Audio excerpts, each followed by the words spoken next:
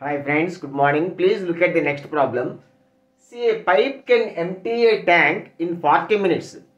A pipe can empty a tank in 40 minutes. A second pipe with twice diameter.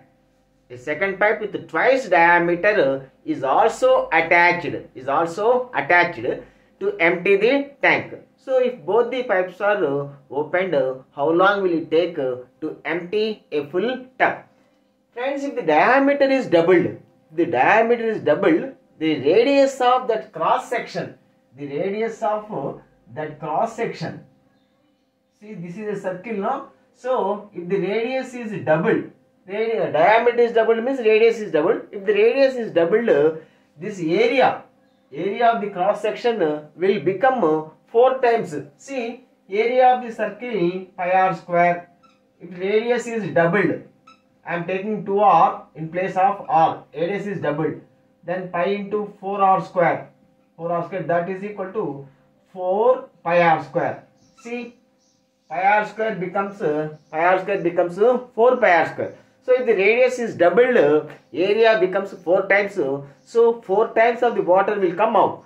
So if the first pipe takes 40 minutes, to empty the tub, the second pipe, because it is a larger pipe, is a bigger pipe, the second pipe takes only 10 minutes, 40 by 4, 10 minutes to empty the tub.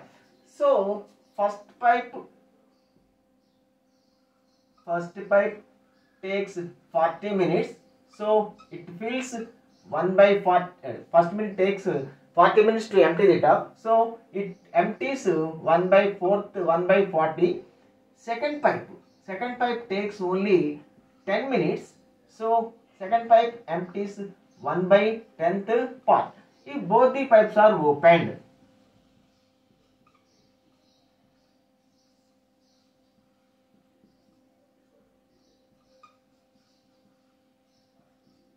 so if both the pipes are opened, 1 by 8 part is emptied in every 1 minute.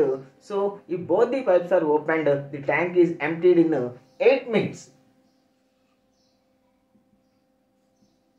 Okay friends, thank you. Have a nice day.